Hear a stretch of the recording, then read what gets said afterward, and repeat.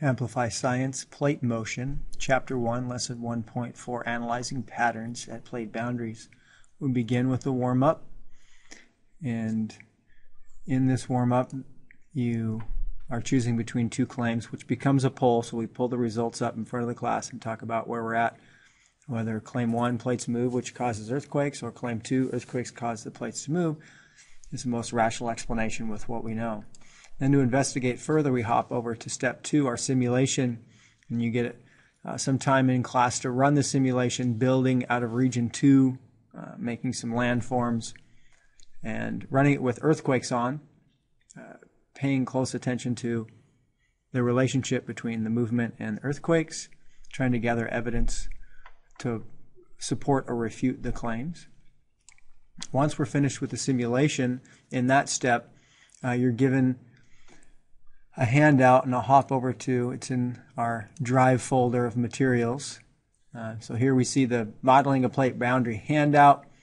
You've got a map. Notice it's focused on South America and Africa, and in the key it mentions about where the Mesosaurus fossils were found. So they want to make sure it's clear you understand why we're focused on these two continents and this plate boundary, because it ties back to the Mesosaurus fossils and the unit question and the chapter question we're trying to solve. So at the dashed line where there's the cross section, I have you first draw what you think the cross section would look like below. And then in the second part, we give you the second handout and we say, okay, one of these two is what a cross section would look like. Yours may have greater detail. Actually, I hope it would. But the most simplistic version of a correct answer is one of these two. We will cut that out.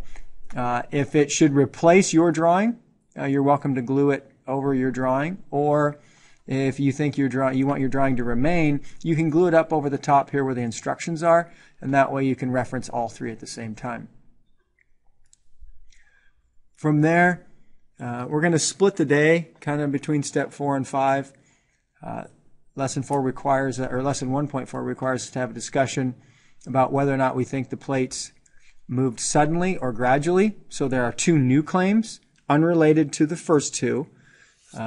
This has to do with speed of movement, and we'll investigate that, gathering up on the whiteboard support or refuting evidence for the two claims. Once we're finished with that step, you have some data entry. In other words, you are explaining based on what you learned from the lesson about the Mesosaurus fossil location. And then you do a self-assessment. It says optional. We don't do optional in here. We're doing all the steps. Then you do a self-assessment of where you think you're at with these topics. And that is all of Lesson 1.4.